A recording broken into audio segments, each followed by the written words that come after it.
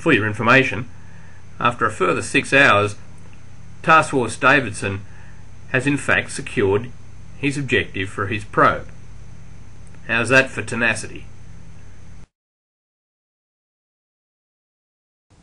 A key requirement for the AI to be effective is that this command process has to be scalable from core to company. This is effected by using a process that spirals down both in terms of the force structure and in terms of the planning doctrine.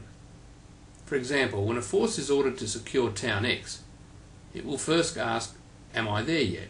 If so, then defend. If not, then move. If move and enemy in the way and we are strong enough, then attack, else bypass. Each of these decisions invokes the development of another plan based on the appropriate doctrine. Another key aspect is that the decision making is generic rather than scenario specific. In most other games, the scenario designer will have written certain scripts to govern the behaviour of certain units based on certain conditions occurring in that specific scenario. Such scenario-specific scripting can give the semblance of a good AI. However, once you recognise the conditions and the responses, it becomes very predictable and ultimately less challenging. In Command Ops, the AI is situationally aware and develops its plan based on the situation it finds at the moment. Thus it rarely does the same thing twice, is less predictive and provides a greater challenge. As I mentioned earlier, command is exercised over time, the fourth dimension. In Command Ops, when a commander issues orders, it takes time for these to be transmitted to the subordinates. It then takes more time for them to assess and develop their plans, and if they have subordinates, then the whole process must be repeated down the line. The amount of time varies according to the level of force. Divisions take longer than brigades, which take longer than battalions. It also varies according to the efficiencies of the commander and the staff at each level.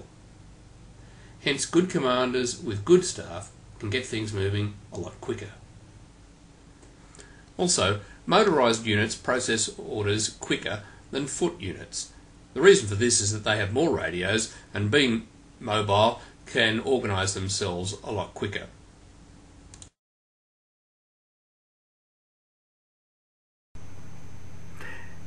In this example, we're going to have a look at how the differences in orders delay manifest between different forces. We're going to first have a look at the 39th Fusilier Regiment.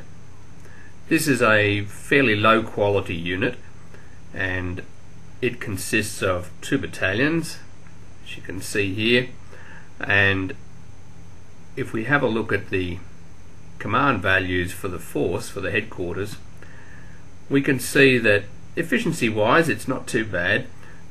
Staff quality is pretty good, so this is not such a bad example, but it's going to take this force approximately 70 minutes for it to cascade its orders down the line and start moving. If we select the 901st, this force again is a regiment consisting of Panzer Grenadier units, and it's a fairly good unit.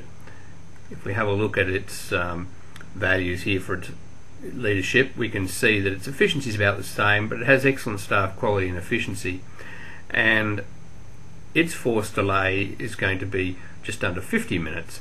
So that's a 20-minute difference between the two forces. Now let's show that we'll issue a simple defend order to this regiment, and we'll have it defend in situ, meaning it'll stay put where it is.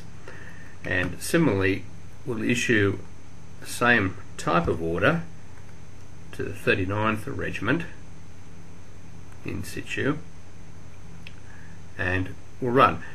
Before we do so, just note the unit information box on the 901st icon has gone pink, meaning it's processing orders. And what we'll see as we run is that once the orders have been received, the force will take some time to process it at its level, then it will dispatch them down, and we'll see its subordinates, their unit information box will turn pink as well.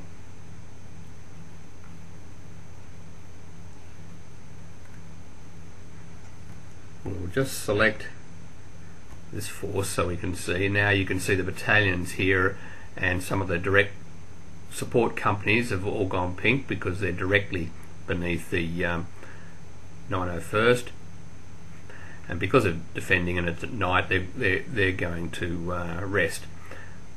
But in the meantime, the 39th, if you notice, only the battalions have got it. Now the companies come in. So it's taken them that extra time before they actually start doing their plans. We're still waiting on these companies here while everybody else has already implemented their orders.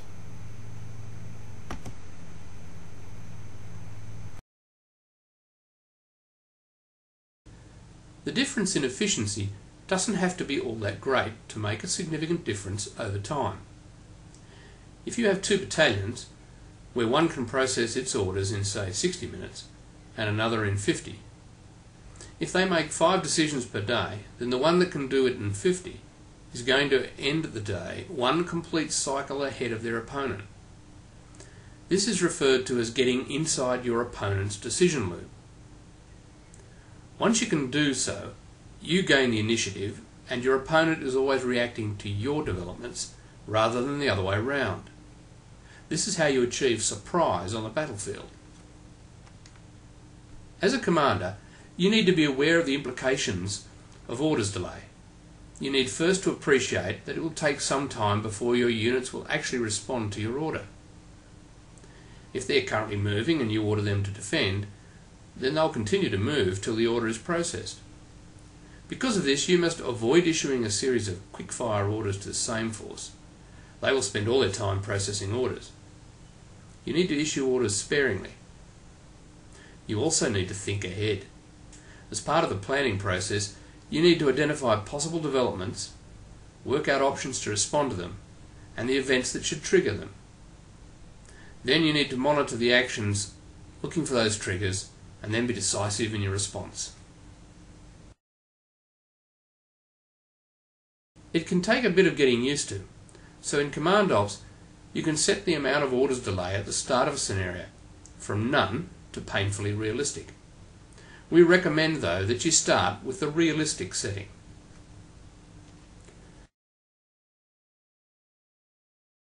With pausable continuous time, orders delay, and macro management, there's quite a bit to get used to.